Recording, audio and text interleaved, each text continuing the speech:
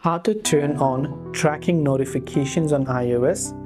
Now, if you want to turn on or turn off, whatever you want to do, the tracking notifications on iOS, it's actually quite very simple for us to do so. Now, for this, all we have to do is go ahead and then first of all launch the settings app on our Android. Once we launch the settings app, this is the type of interface that you will be able to see. Now, what you want to do is you want to simply basically scroll and look for the option that says notifications. So scroll down and look for notifications. So once you go to notifications, these are the options that you'll find.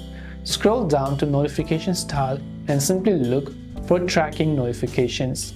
So scroll to the T section and find and locate tracking notifications and tap on it.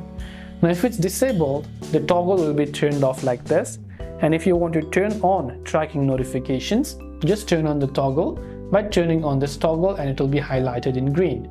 Once you've done that, you can choose a banner style. You can set it to lock screen notifications or banners.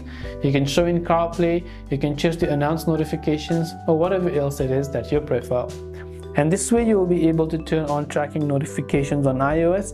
I hope the video helped you out. If you have got any further questions, feel free to leave them down below. Thanks for watching till the very end of this tutorial and see you soon in the next video.